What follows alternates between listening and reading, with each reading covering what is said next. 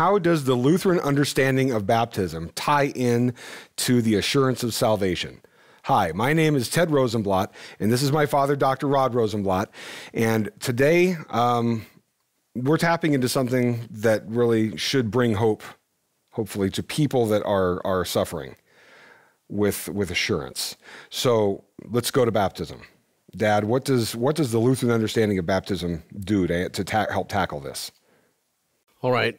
Apart from just assuming that we're right, I used to tell my students at an evangelical college before we started, first of all, read the passages on the subject. Now, back in that day, it was prior to personal computers. So a person could go to what was called Nave's Topical Bible and go to B, baptism, and then it would list them for you. Pretty exhaustive. Now you can do it with a personal computer and just have it seriatim, bring up passage after passage after passage after passage. That's your groundwork. Many people have never done that. Many Christians have never done that. But I knew it had to be done. These kids had a high view of Scripture already, and it was just a matter of encouraging them to read the passages on the subject. Then we began. The position is basically, our position is that everything that Christ was and everything that he did, what are called the benefits of Christ, are given to us, even as infants, totally and simply by being baptized with water in the name of the Trinity. That's our position. It's not common. But search the passages first. Now, how would that tie into the question of assurance? Well, it would mean that even if you were just a couple of weeks old, if a pastor baptized you in the name of the Trinity, all the benefits of Christ were yours. Right then, all of them.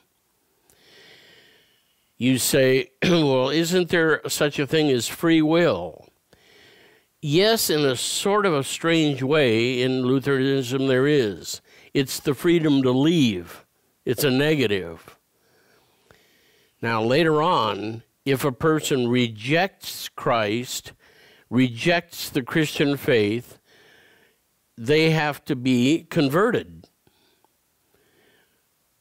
But the church at its best is to nurture them in that faith that was given to them even if they were only 2 weeks old, and is to nurture that faith, and especially the preaching of the gospel, even to Christians, preach the gospel to them every Sunday, and give them the Lord's Supper, which is, we believe, another vehicle for the giving of the benefits of Christ to an individual. The pastor is going to say to you in a Lutheran church, here, take and eat the true body of Christ, given into death for you. Take and drink the true blood of Christ, shed for you and your sin. That's a different approach than you get from most Protestants. Most Protestants will throw you back on your faith, and no tangible vehicle, not really. It's a sign. It's a sign or a seal. It's Augustine's language. We take a stronger view than that, and you can check to see whether it matches the passages.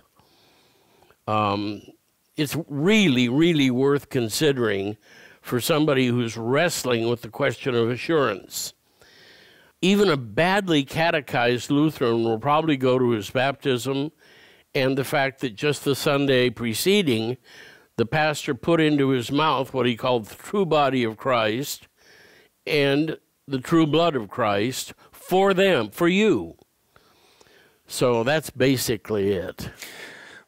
I've run into this sort of question before with laymen, and not being the scholar the rest of you are, I tried to memorize at least one base piece of scripture with the assumption that I was speaking to somebody who was aware, ostensibly Christian, of some flavor. And it was always 1 Peter 3:21, baptism now saves you. Mm-hmm. And I at least wanted to get into the part of the conversation, that verse that stuck with the efficacy of it, that Sure. it actually did something. Yep. It was efficacious. It did this thing. It Yep. wasn't just a sign. It's also a sign. It's not just a sign. It actually does this thing. Yep. And that seemed to be a major dividing point among different denominations. Yes. And I was very pleased that with Lutheranism, it actually did something, and it was something you could always go back to. Yep. And I know we had a pastor friend who did some work that I liked, and it's not something that we have in any of our confessions, but I like the concept of it, where he described the baptism of Jesus as washing clean the waters of baptism. Mm-hmm. Not so that he could receive something, but so that he could give something, and that in the giving of his perfection and his cleanness in the waters of baptism, we then, when we are baptized with him, receive the thing that he gives in the waters. And the more I've good for that pastor. The more I've studied that, and the more it really jives pretty well with Scripture, and it's a really cool idea, and it aligns perfectly with the communion and what we receive in the body and the blood. Right. We are given something tangible and efficacious in baptism, just as we are receiving something tangible and efficacious at the communion table. Yeah, absolutely. Sound about right? Yep. And you'll know, if you're in another denomination, you'll notice the absence of what we just talked about for a few minutes. It's not going to be there. So this will bring more questions, and this is always a consistent dividing line with Lutherans among other denominations. So we welcome more questions on this. Bring them up, bring them on. We'll answer them. Hope you enjoyed this. We hope this helps. Let me add one thing before we go. Yes.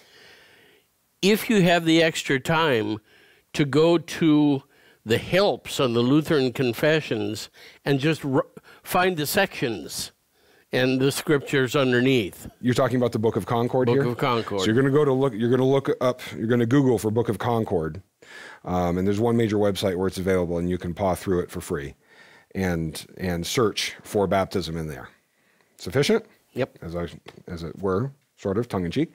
Anyway, hope this is helpful to you, and we will catch you next time. Thank you for joining us. Please visit us at 1517.org for more materials like this. Talk to you soon. Thank you for joining us on Talks with Dad Rod, part of the 1517 Podcast Network. This podcast and all 1517's content is made possible through financial support by listeners just like you. Please visit 1517.org for more, and please consider clicking on the donate button and making a recurring or one-time contribution to help us share this good news in a world which so desperately needs it.